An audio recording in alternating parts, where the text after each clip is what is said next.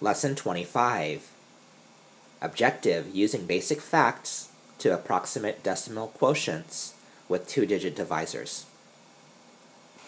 In Module 1, we rounded our decimal factors to estimate the product. We will estimate quotients now by rounding the whole and divisor.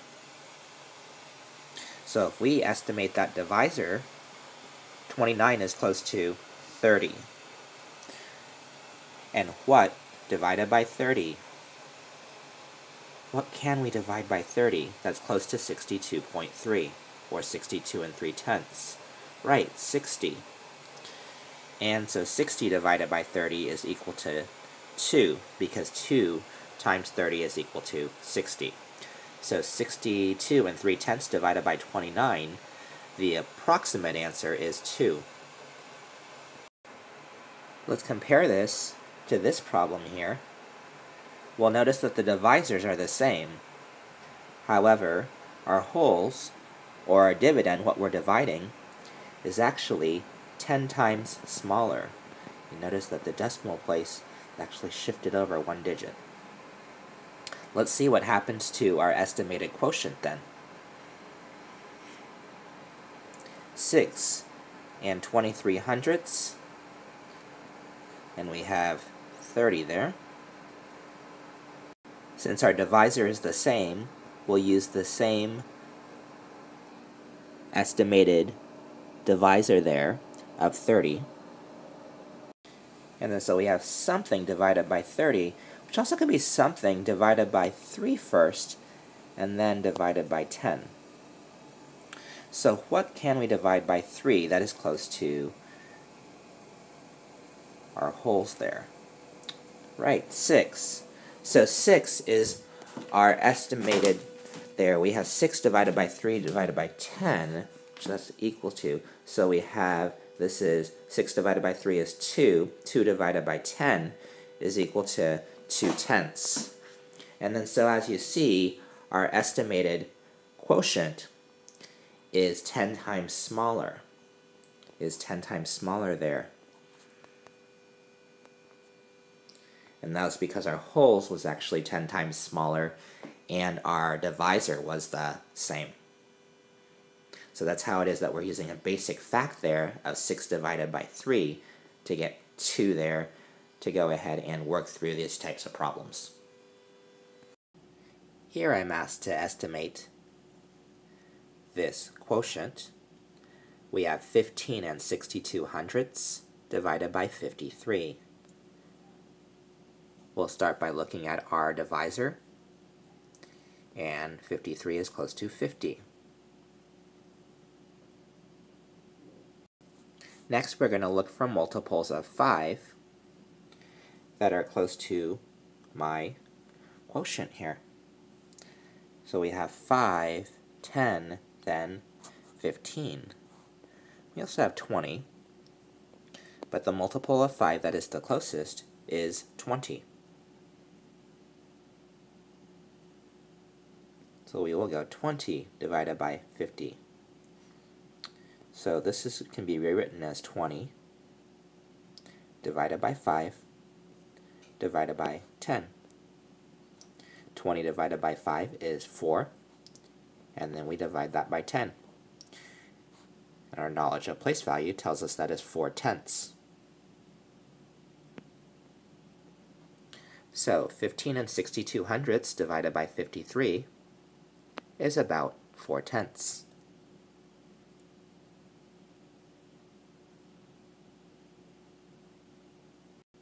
So we're estimating by identifying easily identifiable multiples.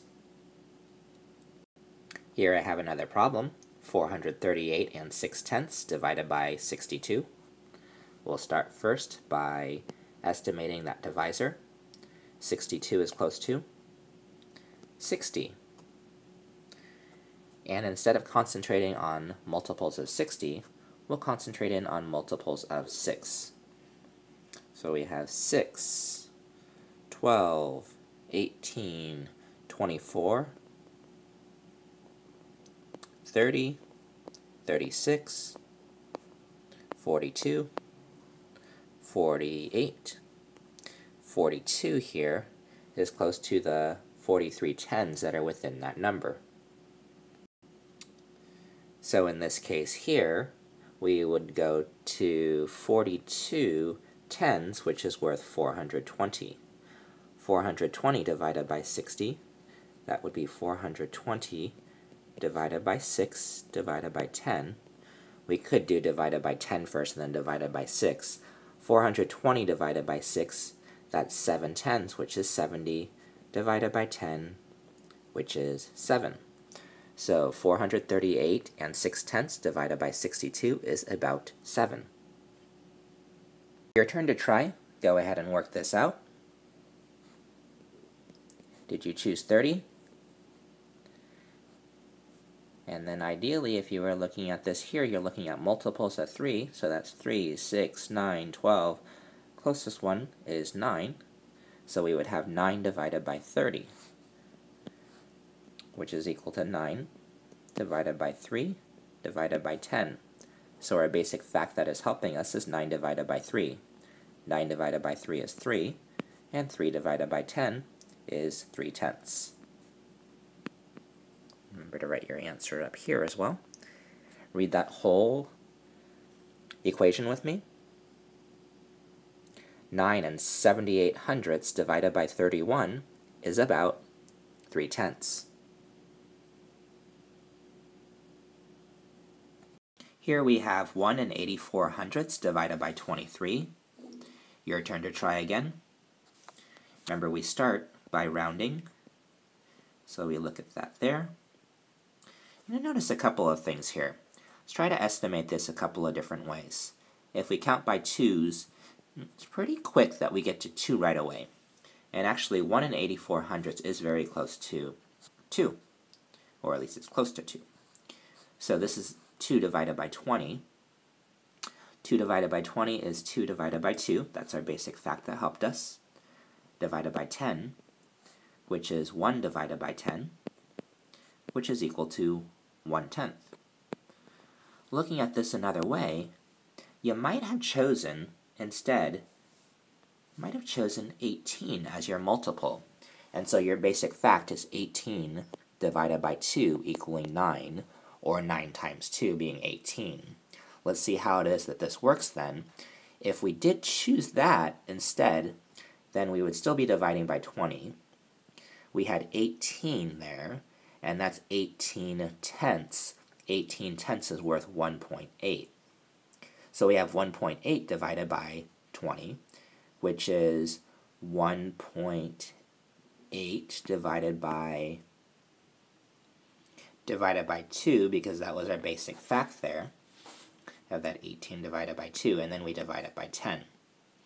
So 1 8/10 divided by 2, or 18 tenths divided by 2, is 9 tenths. So this is equal to 9 tenths.